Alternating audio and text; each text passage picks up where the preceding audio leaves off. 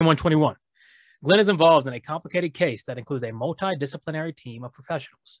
The team includes parents, teachers, and other therapists who all have a responsibility to the client.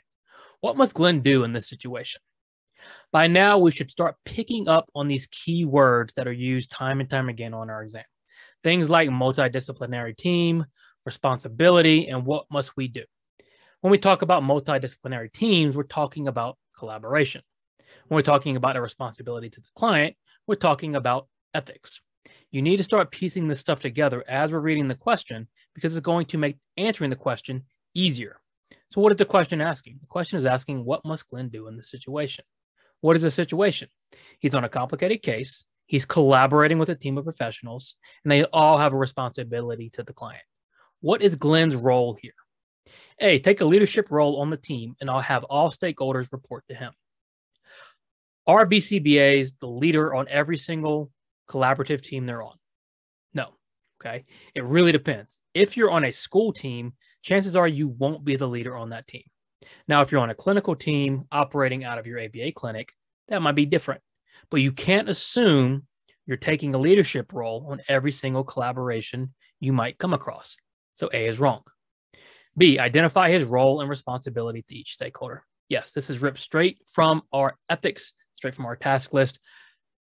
When we collaborate, we need to identify our role as the behavior analyst and what is our responsibility to each stakeholder. What is our responsibility to the parents, the clients, the teachers, and everybody else on our team? Are we sharing information? Are we working for them? Are we working with them? Where do we stand? If we do B, if we identify our role, it's going to make collaboration a lot smoother. We're going to remove some of the tension, some of maybe the conflict, and we can go back to what we're supposed to be doing, which is focusing on the client. B is better than A. What about C? Receive further training on conducting behavior analysis in schools. Well, maybe we should always continue our education, right? But in this case, we're not talking about further training. We're just talking about how do we handle ourselves on a multidisciplinary collaborative team. And this is where the test can get tricky because you might say, well, further training on behavior analysis in schools might be relevant here, right? But the word school is never mentioned, okay? We talk about teachers, but not necessarily schools. So we need to be really careful, okay? C is just not applicable. And then D, evaluate the teacher's plan and make necessary changes. No, the teacher's going to have their own plan, just like we have our plan, okay? What we can do is offer to take data, but we shouldn't go in and start correcting everybody's plan or treatment based on what we believe, right? We're there to collaborate. They really, really stress collaboration on the 5th edition task list and on the new ethical code. So 121, what must Glenn do?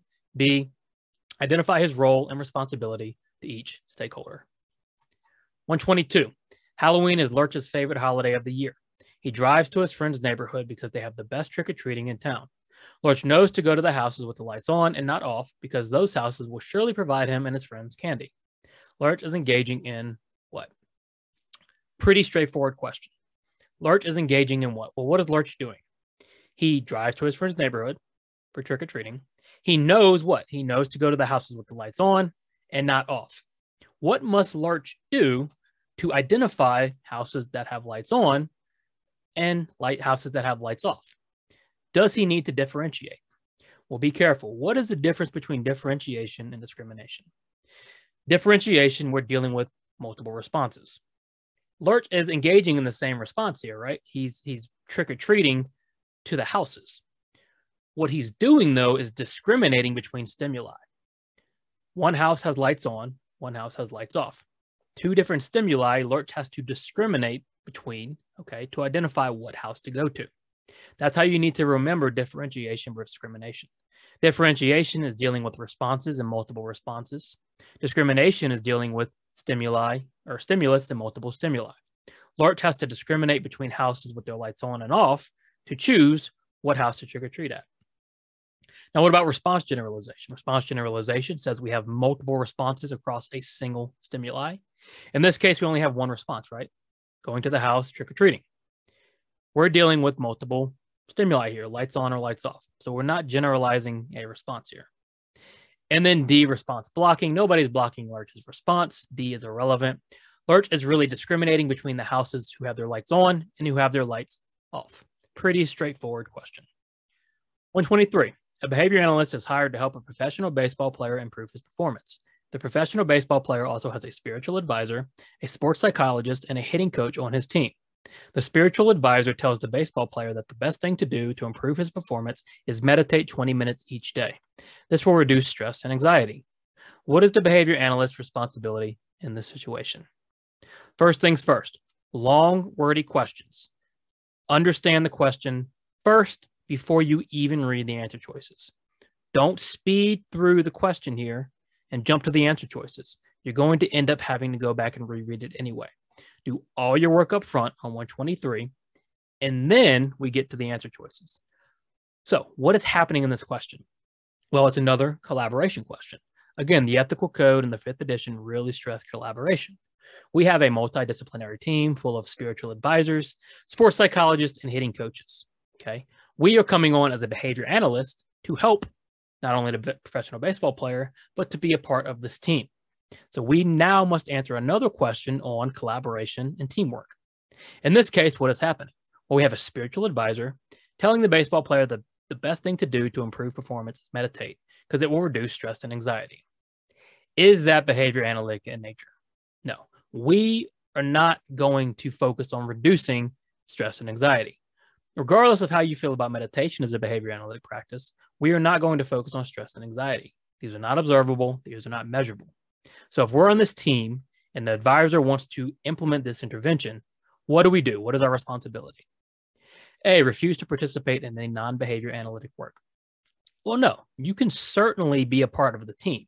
We shouldn't just say, well, you're not doing behavior analytic work, I'm not helping out. Because what if this is actually benefiting the player? We might be doing a disservice to our client. You should not refuse to participate, okay? Now, if you're going to participate, you need to participate in ways that behavior analysts are trained in, taking data, delivering behavior analytic work, those type of things. However, A is wrong. B, receive additional training on spiritual advising and meditation. You are free to receive additional training on whatever you would like, but you still need to adhere to behavior analytic principles as long as you're acting as a behavior analyst. Spiritual advising is not going to be behavior analytic in nature, all right?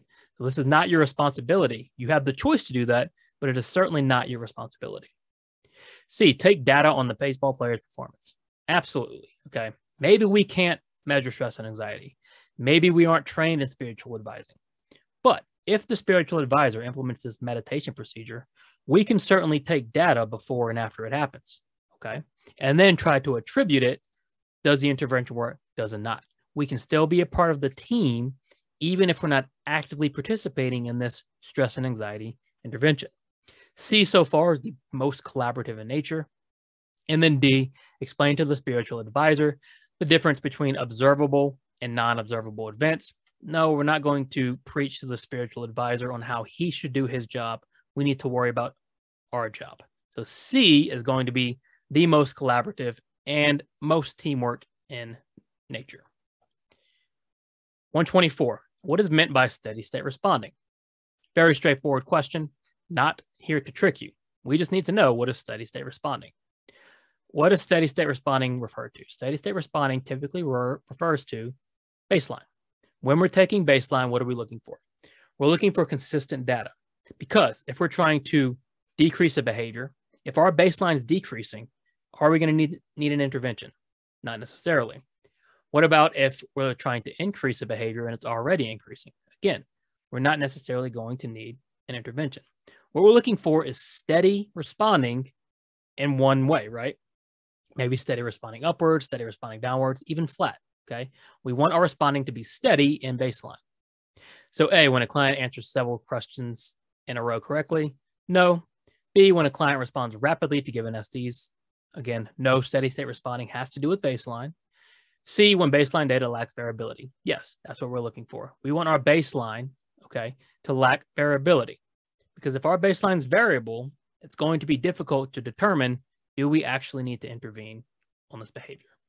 And then D, when behavior momentum is achieved, again, no. Steady state responding. We were talking about baseline data lacking variability. 125, staff training and supervision should be behavior analytic in nature. When training staff on new procedures that the staff have not implemented before, what should be one of the first things accomplished? What should be one of the first things we do when starting training? Here's the secret. When the exam or when the study guide or whenever you're studying and we talk about staff training and supervising staff, that kind of thing, it's no different than working with the client. Everything we're doing is behavior analytic in nature.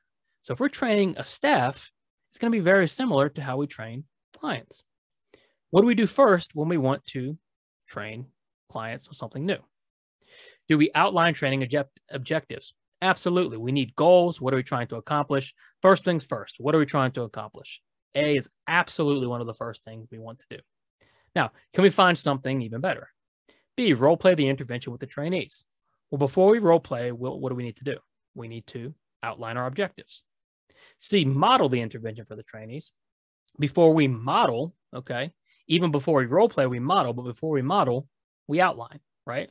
We're talking about one of the first things accomplished, and that is outline training objectives. And then D, taking data on staff's current implementation. That's going to be one of the last things. After we outline, after we model, after we role play, now we can take data on how does the staff actually implement what we train them on, okay? A is going to be our best answer. Again, when you talk about staff training, supervising trainees or supervisors or RBTs, training them, whatever it is, it's almost identical to teaching a client to do something. We use reinforcement, we use contingencies, we goals, model, et cetera, okay? They're one and the same. 126, an indirect assessment identifies bad language in inappropriate situations as potential target behavior. Based on the following baseline data, how should the behavior analyst proceed? All right, so we have a data question, and we're looking at what kind of data? We're looking at baseline data. Let's look at our data. Day 1, 8 instances of bad language. Day 2, 8 instances of bad language. Day 3, 6. Day 4, 3. What do we notice about our data? Well, it's trending down. What do we just talk about with baseline? We want a steady state. Now, is this in a steady state? Sure, it lacks variability, right? It's trending down. However, what are we trying to do with bad language? Well, we want to reduce it, right? Bad language in inappropriate situations as a target behavior. Our baseline says this target behavior is actually already decreasing. What do we need to do in that situation? If you have a target behavior for decrease that's already decreasing, or a target behavior for increase that's already increasing, how should we proceed? A, implement a differential reinforcement procedure with a replacement behavior targeting the bad language. Well, maybe not, right? We might not need to intervene at all. This behavior is slowly taking care of itself. There's maybe a chance that before we took baseline, this client engaged in bad language, received a ton of attention, and temporarily started using a lot of bad language. But as the days passed, he received less and less attention, and it just kind of faded away, okay? Nothing yet indicates we need to implement an intervention. B, design a punishment procedure due to the problematic nature of bad language. We certainly don't need a punishment procedure because this behavior is already decreasing, 8863. C, conduct a functional assessment to identify the function of the bad language. Hopefully, before you took baseline, you identified the function. D, continue taking baseline. Sure. Now, if there was an answer that says no need to intervene, that's probably better than taking baseline, okay? Because the behavior is already decreasing. But if we want to gain more information and given the situation and the answer choices, D is going to be our best. Continue taking baseline, okay? If we flatline or we continue decreasing, no need for intervention. If we start to increase again, well, maybe that changes, okay? But as it currently sits, there's no need to intervene, okay? Just continue taking your baseline data. 127, antecedents and consequences are considered blank in relation to the behavior. So antecedents and consequences happen before and after behavior. They happen at a point in time in relation to the behavior. Now, depending on what the antecedent is, what the consequence is, it's going to have some sort of effect or non-effect on the behavior. But in general, what are antecedents and consequences considered when we're talking in relation to a specific behavior? Are they formal, functional, temporal, or topographical? Well, formal and topographical really describe how the antecedents and consequences look. And that's really specific to the antecedents and consequences themselves, not so much in relation to the behavior. Functional, okay, is going to be how they affect behavior, right? But in relation to the behavior, right, antecedents and consequences are temporal, because no matter what they look like or what effect they have on the behavior, antecedents and consequences always come before and after behavior. They happen at a point in time. They are considered temporal.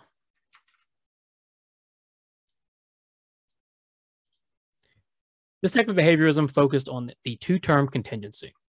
Okay, a two-term contingency is pairing a stimulus to a response, right? Our three-term contingency, what we use today, is a stimulus response stimulus contingency. Today, we use radical behaviorism. That's what we're focused on. Okay, we acknowledge private events as behavior, but we still just focus on observable, measurable, external events, public events, right?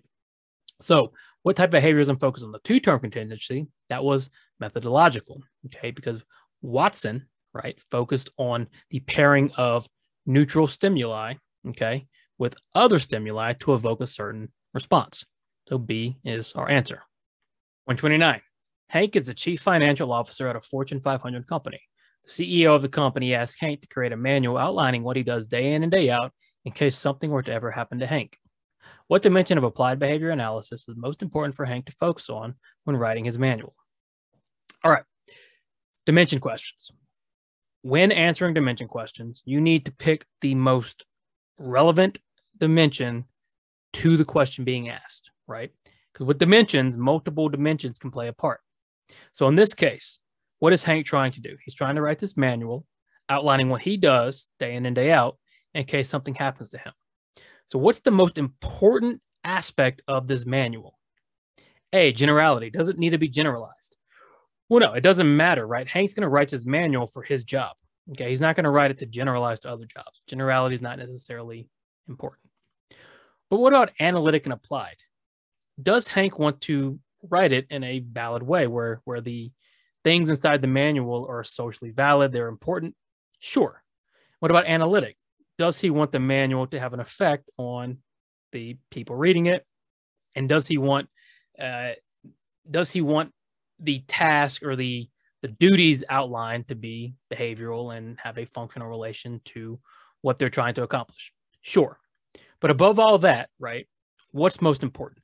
It needs to be replicable, because no matter how applied or analytic it might be, if it's not technological, then nobody's going to be able to replicate it, right? So if Hank is in a car crash and he can't come and explain the manual to the person reading it, okay, none of the other stuff matters. It has to be technological. Just like our treatment plans need to be technological, replicable, repeatable, right? The most important dimension here is C, technological. Because above all else, whoever reads that manual, okay, needs to be able to implement it and replicate it. And then 130, a behavior analyst conducts a series of interviews with a new client's team of stakeholders. The behavior analyst has never met the client, but obtains great information from the interviews. While conducting interviews, the behavior analyst assigns the RBT to collect data on the client. The following day, the analyst and the RBT get together and start designing a treatment plan for the client based on the interview and the data. Evaluate the scenario. Long question, a lot of words, a lot of information. Let's make sure we understand the question first. The question just says evaluate the scenario, right? So it's going to be a little harder to attack. We're not really sure how we're evaluating it yet. So let's go through it one more time and think about it. So we have a behavior analyst conducts a series of interviews with the new client's team. Okay, seems fine so far. The behavior analyst has never met the client, but obtains great information from the interviews. Okay, indirect, it's fine. While conducting interviews, the behavior analyst assigns the RBT to collect data on the client. Okay, good. The following day, the analyst and the RBT get together and start designing a treatment plan for the client based on the interview and the data. Now, what is the issue here? Well, has the behavior analyst ever even observed the client? No. All the analyst has done is conducted an interview and then assigned an RBT to collect data. The analysts themselves has never done a direct observation. How can they possibly design an effective treatment plan using only an interview and secondhand data? They can't. They need to conduct a direct observation first. So let's evaluate this scenario. A, this scenario is sufficient in terms of designing a treatment plan. It is not, right? We're missing a critical direct observation. B, the analyst should directly observe the client before creating a treatment plan. Yes, this is what we're looking for. This is what is missing. C, the RBT should be involved in the indirect assessment. Not necessarily. They can be, they can't be. It's not a requirement. And then D, the RBT should not conduct a direct assessment by themselves. If you think about it, RBTs, all they do are direct assessments, right? They're constantly observing the client and taking data. So D is just wrong. What's missing here, everything else is right. What's missing is the analyst should directly observe the client before creating a treatment plan. Okay, thanks for watching. I hope you enjoyed. Please like and subscribe. Check out bcbastudy.com for all of our study materials. Questions, comments, let me know. Work hard, study hard. See you soon.